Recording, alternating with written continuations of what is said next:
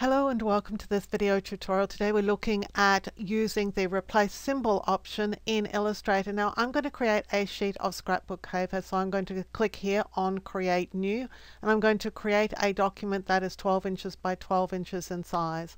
So here I have 12 inches by 12 inches. I'll click create. Now I'm going to create this with a shape, so I'm going to my star tool here. I'm going to click in the document. Now the problem here at this stage is that I'm working with inches as my measurements, but I'm just going to make this 50 pixels for now. And then the inside radius for the star is going to be half of that, so I'll make it 25 pixels. And a 5-pointed star. I'll click OK. So this may be too big or too small of a star, but at this point you can just resize it to suit. I'm going to color it, so I'm going to the swatches panel. Of course you can get to that by choosing window and then swatches. So I'm going to fill it, because I have the fill option selected here, with a pale pink, and I'm going to give it a dark pink stroke. And I'm going to increase the stroke weight quite considerably. Let's just size this down because I don't want it to be nearly as big.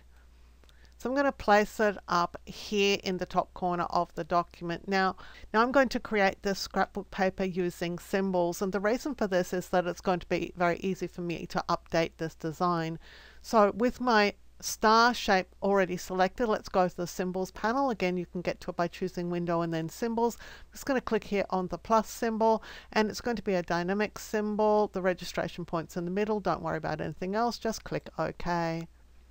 Now there is a limitation with symbols, and that is that you can't expand anything that includes a symbol without also losing the symbol feature. So if I want to be able to copy this shape across the document, I can't use the effect and distort and transform option, which I normally would, but I can do it by hand very easily. So I'm going to hold down the Alt key on a PC, that's option on a Mac. Just going to drag this across so that it's placed at 0.75 inches. That's a good distance between these two stars.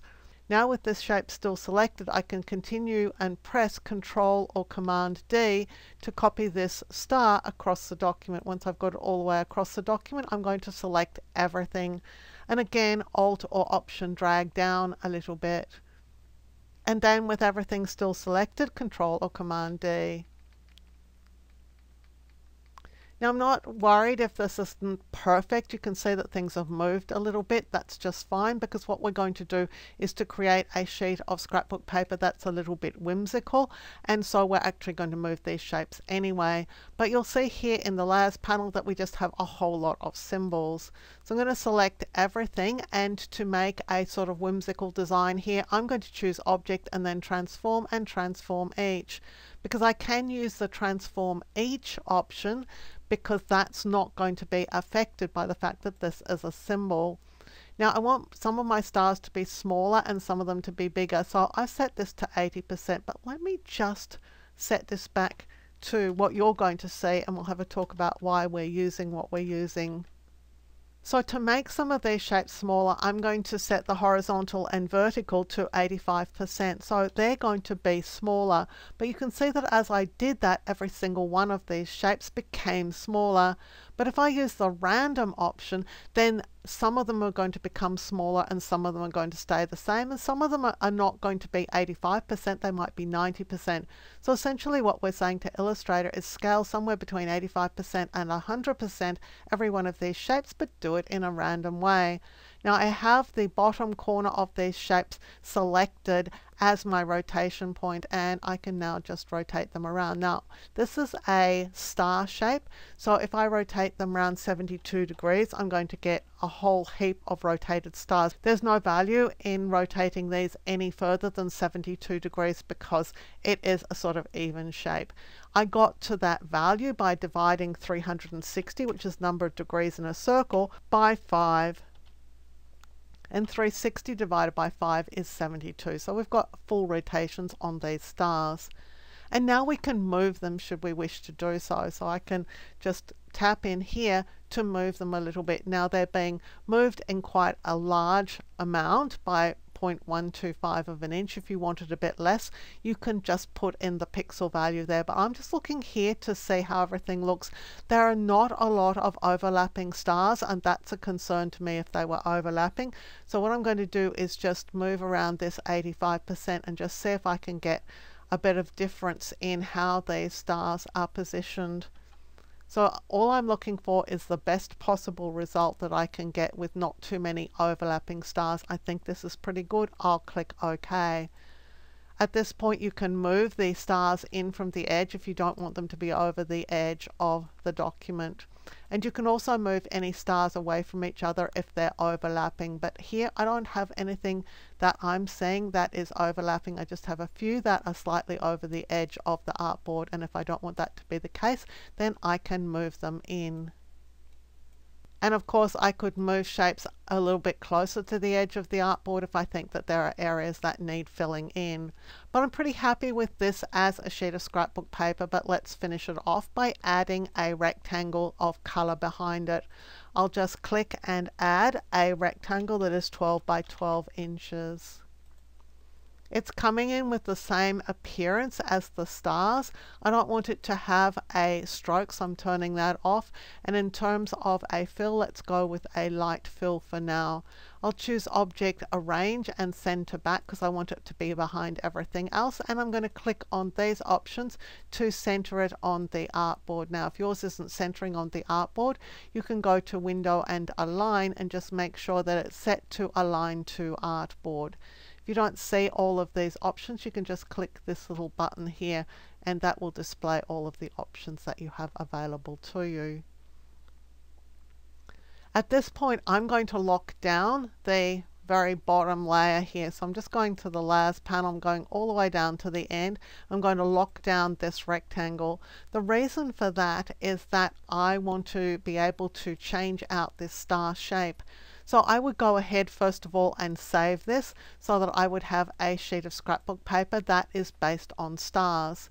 And having done that, let's see how easy it is to use the Replace Symbol option to change this shape.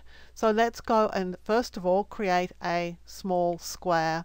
I'm going to zoom into it because I want to set this square up to be something that I can use for my pattern. So I'm going to choose a fill color and a stroke color for it. I'm going to size it, and so this one I'm going to use pucker and bloat. So I'm going to Effect and then Distort and Transform and pucker and bloat. Make sure preview is enabled and let's just see what we can do with this. One of the lovely things about pucker and bloat is it does allow you to create these little floral shapes very easily. So I'm pretty happy with that. I'm going to select over it, and because it's a shape with a pucker and bloat effect on it, I'm going to choose Object and Expand Appearance. Because this isn't a symbol yet, so it doesn't matter that I'm using Expand Appearance on it. To make it a symbol, with it selected, I'm going to the Symbols panel and I'll just click the plus sign, make sure that it's a dynamic symbol, click OK. Don't need this any longer, I'll delete it. So back in my document, I'm going to turn all of these stars into flowers, and they're not going to lose the size, the rotation, or the placement in the process.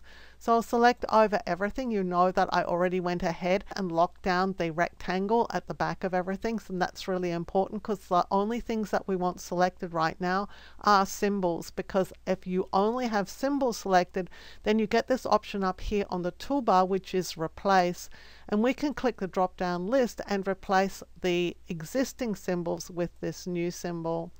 Now, can't see things very clearly because my background color isn't very good, so let's just go and change the color on this rectangle. So target the fill and let's go and get a different color to use.